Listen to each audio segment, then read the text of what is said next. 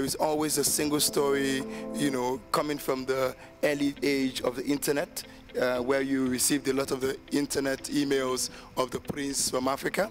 As you can see, I'm dressed like one, and I dress like this everywhere I go, because I believe that I carry the burden and the blessings of the people I represent, and I do my best to make a good show everywhere I go, so that you can change the single story about Africa.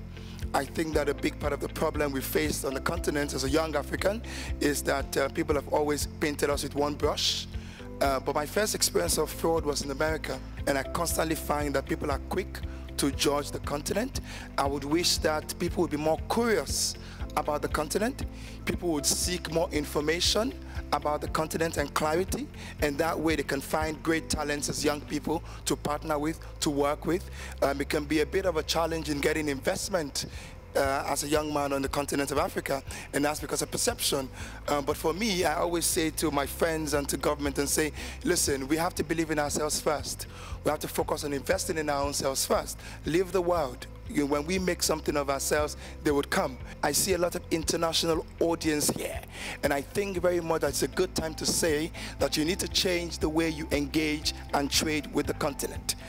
If I had the leaders of my countries here, I would say to them, you need to do more in your value chain. You can't be exporting timber. You have to export the furnitures. You can't be exporting crude. You have to be the ones producing the oil. You know, you have to change. You can't be exporting cocoa and be having Swiss chocolate when the cocoa is from Ghana. That needs to change. But I also put the responsibility, because of the audience I'm speaking with, to say, as international audiences, what are you doing to correct these abnormalities?